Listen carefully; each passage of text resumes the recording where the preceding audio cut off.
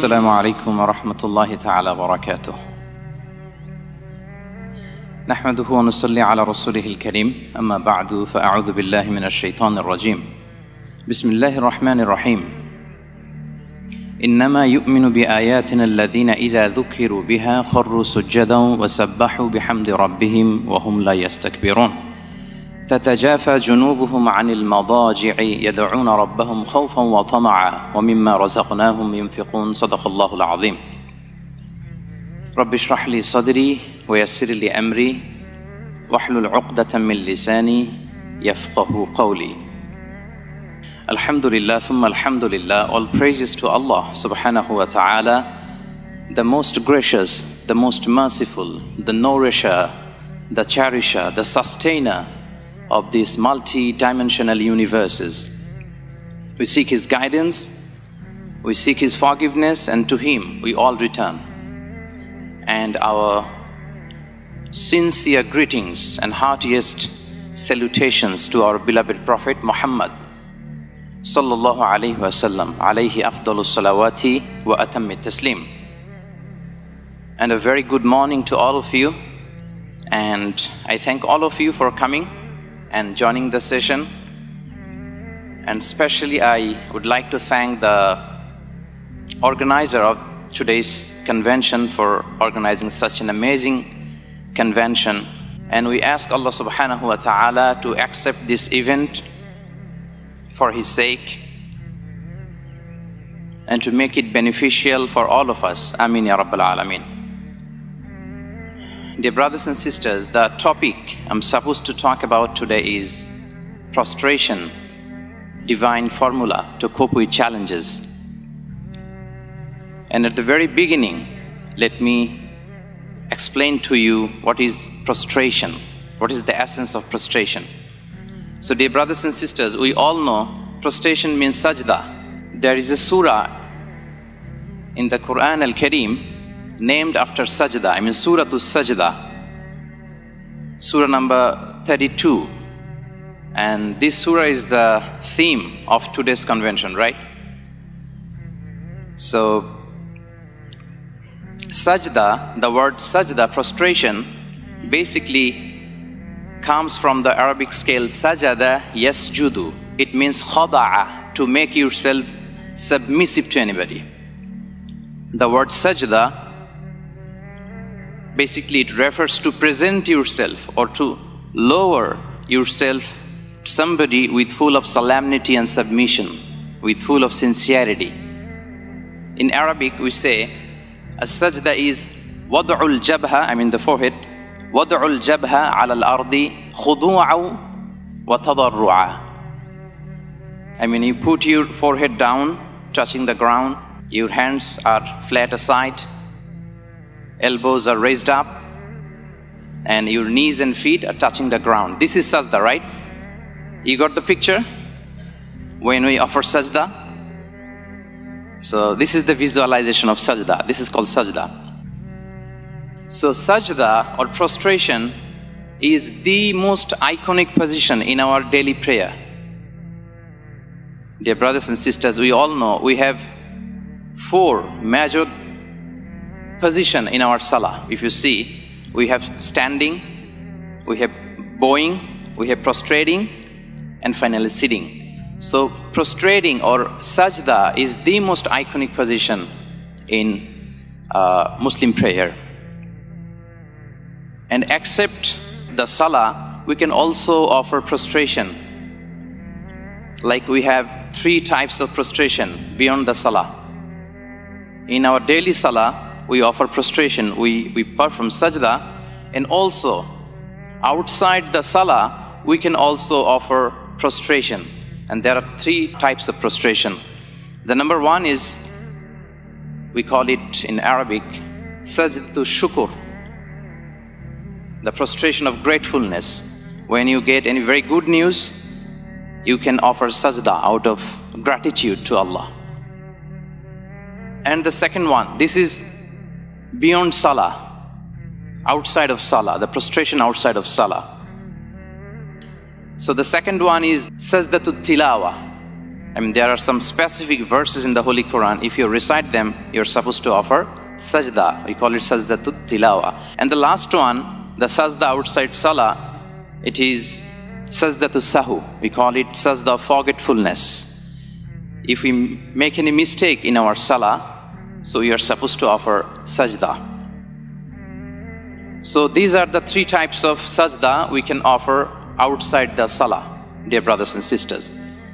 And Allah subhanahu wa ta'ala, He ordered for prostration in many verses in the Holy Quran. Allah says, Ya ayyuhalladhina amanu rka'u wasjudu wa'budu rabbakum wa fa'alul khayra la'allakum tuflihun. I mean, O you believe, O you who have believed, bow down, prostrate yourself to me.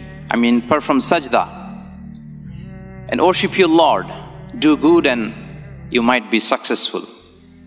So this is the verse number 1. In another verse in Surah Al-Hijr, Allah says, فَسَبِّحْ بِحَمْدِ رَبِّكَ وَكُمْ مِنَ السَّاجِدِينَ. So glorify the praises of your Lord and be amongst those who perform sajda. So I just mentioned here 2 verses from the Holy Quran. You will find so many verses in the Holy Quran that Allah subhanahu wa ta'ala specifically ordered us, the true believers, to perform sajda to Him. And you also find so many hadiths mentioned in the books of hadith are talking about the virtue of sajda. I just mentioned here just one hadith.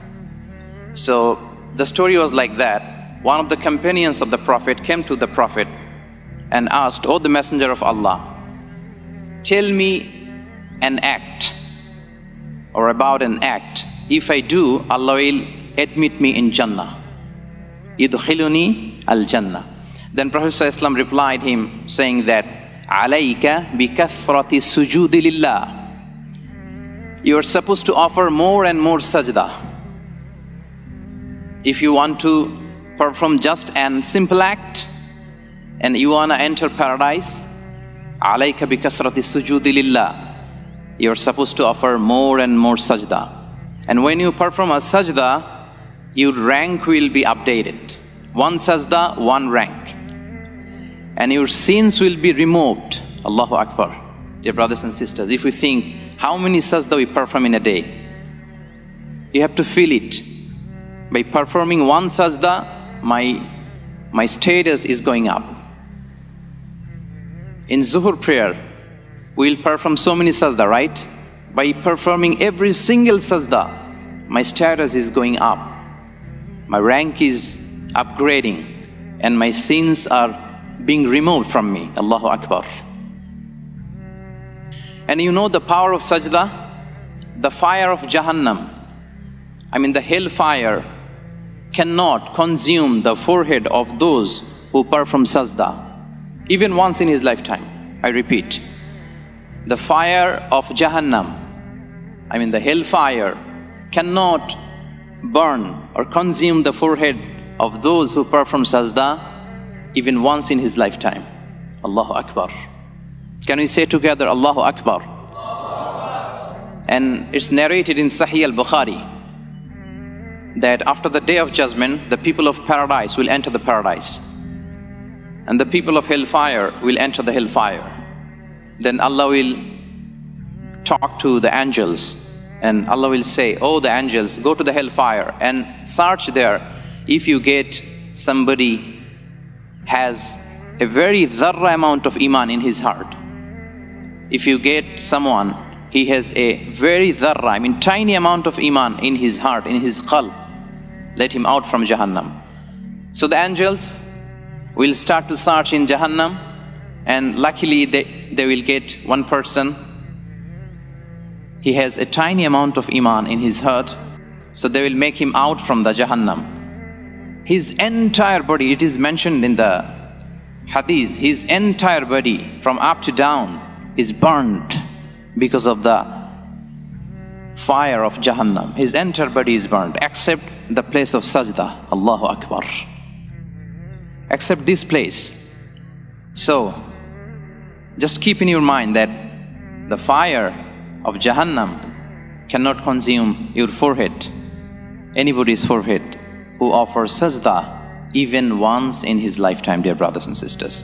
And Sajdah is the most ancient practice of worship. The most ancient practice of worship. From the time of Adam alayhi salam, up until now, all the Prophet of the Allah, all the messengers of Allah, they prostrated, they performed Sajdah during the time of their worship to Allah. And if you read Bible, also you will get it. It's mentioned, chapter 17, verse 3, that Prophet Ibrahim alayhi salam, he falls into his face during his worship to Allah. Subhanallah bihamdi. And it is also mentioned in the Gospel of Matthew, chapter 26, verse 39, that Jesus Christ, Isa alayhi salam also, he performed prostration during his worship to his Lord. Likewise, all the messengers from Adam alayhi salam up to the last messenger, Muhammad sallallahu alayhi wasallam, they all the Anbiya alayhimus salam, they performed sajda to Allah during their worship time. Not only that, everything on earth, everything in this universe performed sajda. Maybe we don't see, maybe we don't witness, we don't have that powerful eyes, but it happens. Everything on earth performs sajda to Allah. And Allah says, وَلِلَّهِ يَسْجُدُ مَا فِي السَّمَاوَاتِ وَمَا فِي الْأَرْضِ. Whatever in the heavens and on earth performs sajda to Allah. In another verse, Allah says, وَلِلَّهِ يَسْجُدُ مَا فِي السَّمَاوَاتِ وَالْأَرْضِ طَوْعًا وَكَرَهًا. Whatever in heaven and whatever on earth perform sajda to Allah, willingly or unwillingly. Taw'an wa karaha, willingly or by compulsion. So in the first verse, Allah subhanahu wa ta'ala uses the word man. It refers to the living creature. And in the second verse, Allah subhanahu wa ta'ala uses the word ma, which refers to the not living creature. What does it mean? It means everything on earth prostrates to Allah, performs sajda to Allah, yasjudu lillah. And the famous verse, maybe you all memorized from Surah Ar-Rahman, Allah says, وَالنَّجْمُ, what is after that? وَالنَّجْمُ وَالشَّجَرُ يَسْجُدَانِ. Allahu Akbar. The stars in the sky and the trees on earth, yasjudan, prostrates to Allah subhanahu wa ta'ala. So it means whatever it is, living creature or the not living creature, lifeless objects, everything prostrates to Allah subhanahu wa ta'ala, performs sajda, prostration. So I'm sharing with you the essence of prostration, the theme of today's convention, World Quran Hour Convention. And Allah subhanahu wa ta'ala, He praises those who prostrate in the Holy Quran. He praises Allah subhanahu wa ta'ala. Can you answer me? Who praises? Allah subhanahu wa ta'ala. You have to feel it, dear brothers and sisters. He praises those who prostrates to Him. Allah says, innama, the verses, the two verses I started my lecture with today, verse number 15 and 16, I recited that, innama yu'minu bi ayatina alladhina idha dhukiru biha kharru sujjada wa sabbahu bihamdi rabbihim wa hum la yastakbirun. تتجافى جنوبهم عن المضاجع يدعون ربهم خوفا وطمعا ومما رزقناهم ينفقون. Allah says, the true believers in my revelation are those who, when it's recited to them, they fall into sajda and they glorifies the praises of their Lord, and they are not arrogant. They always keep their sights apart from the bed at midnight and call their Lord in fear and hope, and they spend from where I have given them. So in this verse, Allah is praising you, dear brothers and sisters.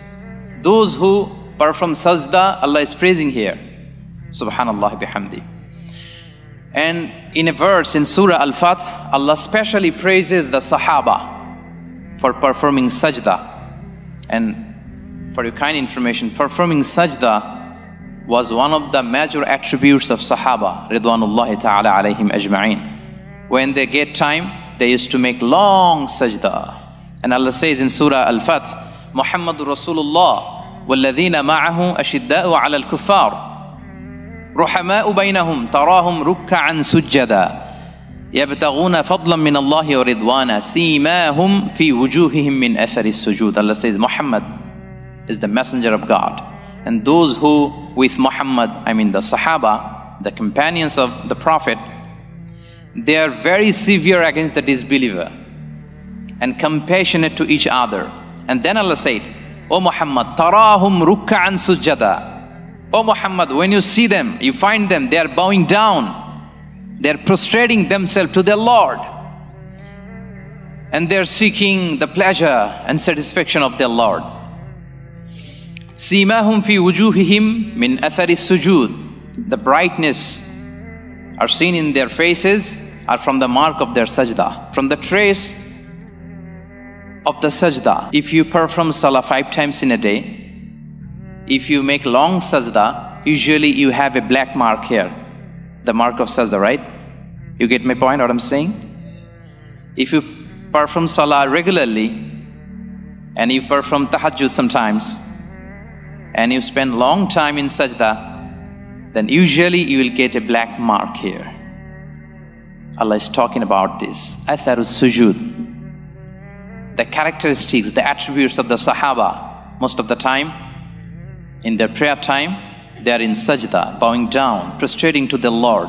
And simahum fi wujuhihim min athari sujud. They have this physical mark. But few scholars, they have disputes, like Mujahid, one of the greatest tabi, he states that this is not the physical mark. It refers to the khushu, humility. Anyway, in this verse, what you find that Allah subhanahu wa ta'ala specially praises the companions of the Prophet alayhi salam, the Sahaba. He praises us, those who offer sajda, and He specially praises in the Holy Quran the companions of the Sahaba because of their sajda, the prostration. And dear brothers and sisters, when we in the state of sajda, our forehead is down to the earth, in the time of sajda, we are at the closest position to Allah. Allah says, Kalla la tuti'hu wasjud waqtarib. O Muhammad, don't follow the instruction of Abu Jahl. Rather, you wasjud, perform sajda, and waqtarib, be closer to me. So if you like to be closer to Allah, so do we like to be closer to Allah, dear brothers and sisters? The answer is yes or no? Yeah. We all like to be closer to Allah subhanahu wa ta'ala. He is our Lord, the master of mankind. So if we would like to be closer to Allah subhanahu wa ta'ala, we are supposed to offer long sajda, dear brothers and sisters. Allah says, wasjud waqtarib. Very short formula. Very precise formula. Wasjud waqtarib. Prostrate. Perform sajda and be closer to me. Very simple formula. And a hadith narrated in Sahih al-Muslim, Prophet ﷺ said, أَقْرَبُ مَا يَكُونُ الْعَبْدُ مِنْ رَبِّهِ وَهُوَ سَاجِدٌ فَأَكْثِرُ فِيهِ الدُّعَاء. The nearest a servant can be to his Lord is in his position of sajda. So in the time of sajda, we are at the nearest position to Allah. So Prophet ﷺ said, فَأَكْثِرُ فِيهِ الدُّعَاء. Make as much as dua as you can, as much supplication as you can. Because you are at the very closest position to Allah. Try to use the time. Try to utilize the moment. So this closeness, actually, you can ask me that I'm prostrating, so I don't feel that. How I become closer to Allah? Where is He?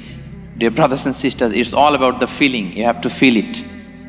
When you perform sajda, you have to feel it. You are down to the earth, and you are at the very closest position to Allah. When you are in sajda, whisper to Allah. Simply whisper to Allah. He's listening to you. Try to cry. He's watching the situation. He's watching the scenario of sajda. So the philosophy is here. When you are down to earth, your ranks is going up. Allahu Akbar. Humility, humbleness. That's why Prophet ﷺ said, it's very high time to make dua. So take it as a reminder when we are in sajda, especially in our salah of nafal and sunnah, we are supposed to offer more sajda. MashaAllah, the audience are very energetic. And by the way, the breakfast was very nice. Nasilemak. Alhamdulillah. So dear brothers and sisters, coming to the point, sometimes we rush in sajda. We don't offer the sajda in a proper way. But what we have to follow, we have to give more time in our sajda and to follow the proper system and manner of prostration. Because Prophet ﷺ said, "Umirtu an a'buda ala sab'ati a'dha." I have been ordered to perform sajda on 7 bones. I repeat, Prophet ﷺ said, I have been ordered to perform sajda on 7 bones. Your 2 hands, 2 bones. Your nose and forehead is considered 1 bone, so total 3. Your 2 knees, total 5. 2 feet, total 7. So we are supposed to perform sajda on our 7 bones. So we have to keep it in our mind. And finally, sajda elevates our rank and shows our humbleness. We cannot be more humble than the position of sajda, right? We are down to the earth. And the interesting thing is when we whisper to the ground and it is listened in the arsh. Allahu Akbar. And the most lowest position, we call it in Arabic, al-asfal. Can you repeat after me the word asfal? Allah says, Innal munafiqina fi dawrkil asfali minan nar. I mean, the place of hypocrites will be at the lowest part. So when we in sajda, we are at the lowest part. I mean, we are in asfal. But what we recite in the time of sajda? Can you say? Subhana Rabbiyal A'la. Allahu Akbar. So A'la, the word A'la is the literally opposite of al-asfal. We say, Glory be to Allah, my Lord, the Most High. So we are in the down position, but we are at the lowest in position, but we are saying He is the high, He is the high, He is the highest. So Allah likes very much to see this scenario. We are in sajda, in the lowest position, but we are pronouncing and stating that He is the highest, He is the highest, He is the highest, subhanallah. And you will find a lot of medical benefits. Due to the time constraint, I don't want to discuss in detail here. Just one thing I want to share precisely, that in sajda, your brain position becomes lower than your heart. Your brain is lower than your heart, so you get more blood supply. It will give you a very good effect on your memory, in your vision, in your hearing. That's why Prophet ﷺ used to offer long sajda, very long. Ummul Mu'minin Aisha radiallahu ta'ala anha says, Prophet ﷺ used to prolong his prostration up until that extent someone can recite 50 Quranic verses, 50 Quranic verses. Allahu Akbar. So can you assume, I mean, the duration of one sajda of our Prophet? How many minutes? Can you assume, please? 10 minutes? 15 minutes? Every single sajda of our Prophet ﷺ used to take 15 minutes. One sajda time, you can recite 50 Quranic verses. Allahu Akbar. And he also advised us to take relaxation. No rush in sajda. He said, ثُمَّ أُسْجُدْ حَتَّى تَتْمَئِنَّ سَاجِدًا. He was teaching a Sahabi how to pray. When he came to the area of sajda, he said, don't rush. Usjud hatta tatma'inna sajidan. Get the relaxation, get the healing. And there will be the final trial of sajda in the day of judgment. Not only in dunya, there will be a final trial of sajda. Allah will order the entire human being, prostrate right now. So we, alhamdulillah, we prayed 5 times in a day, we will be able to prostrate to Allah. Alhamdulillah, say alhamdulillah. That day, inshallah, we will be able to perform sajda in front of our Lord. But the people, those who didn't offer sajda, their backbone will be very tight. Allah will make their spinal cord like an iron cord. They cannot even bend their backbone. They won't be capable. They will not be capable to perform sajda that day. Allah says, يَوْمَ يُكْشَفُ عَنْ سَاقٍ وَيُدْعَوْنَ إِلَى السُّجُودِ فَلَا يَسْتَطِيعُونَ. That day the sheen will be exposed. The sheen will be exposed. Allah will call them to prostrate. Give sajda to me. They cannot do this. So dear brothers and sisters, let's prostrate to Allah before we become unable to prostrate Him. And the final word, finally, and most importantly, dear brothers and sisters, Sajdah increases our attachment with our Lord. Prostration, Sajdah increases our relationship to our Lord. So do we need a good relationship with Allah? Yes or no? Yeah, we need it. We need a very good relationship with Allah. So to overcome all the challenges we face, from the very beginning I'm hearing the word challenges, challenges, challenges. So to overcome all the challenges we face in our daily life, of course we have to make a very good relationship and attachment with our Lord, Allah. And Sajdah is the solution. It is the secret formula. Yeah. This is the time to interact with Allah. Private conversation with Allah. This is the high time to make dua. So if you face any difficulties, settle with your Lord before you settle with the people. You're facing problem in your academic career, settle with your master, the master of mankind. Then settle with your department of the university. You're facing problem in your business career, settle with Allah first. Then you discuss in your business area. You're facing problem in your family, in your society, settle with Allah first. Then settle with people, dear brothers and sisters, because it's very high time to interact with Allah. Try to use the potential, try to use the opportunity, try to interact with Allah.